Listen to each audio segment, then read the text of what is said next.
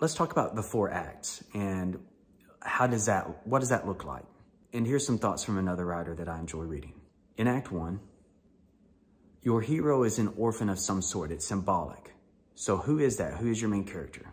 In Act 2, they're a wanderer of some sort. What is he or she trying to accomplish? In Act 3, they're a warrior. What's trying to stop them?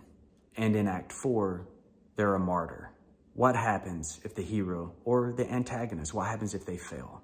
You might like that better. You might like an Act 4 structure better. The because method was something that I had discussed earlier at the very beginning of our talks. And that is telling a story where this happened, this inciting incident happened, the call to the journey. And I'm going to talk about this later, but let's go ahead and bring this up now.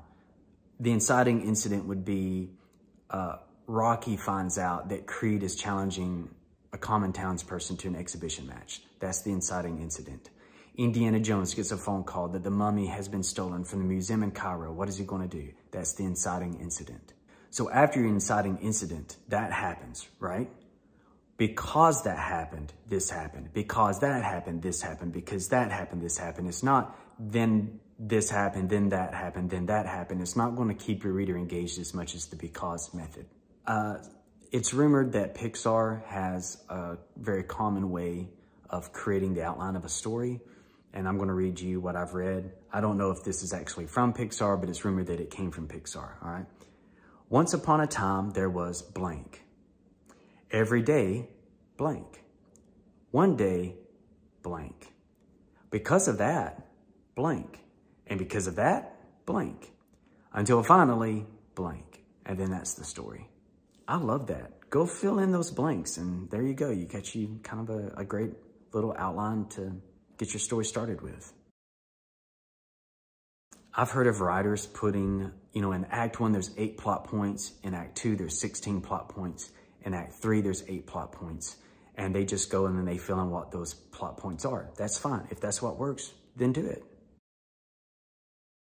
After I do those things, after I answer those questions, what I like to do, and this is me, I don't know of any other writers that do this, I like to write a 3 to 5 page short story. And that short story is going to be my novel or my screenplay. And I just make that 3 to 5 page short story as perfect as I can. I let other people read it. I let trusted friends and colleagues read it. And then after I've perfected that 3 to 5 page story, that's kind of my outline.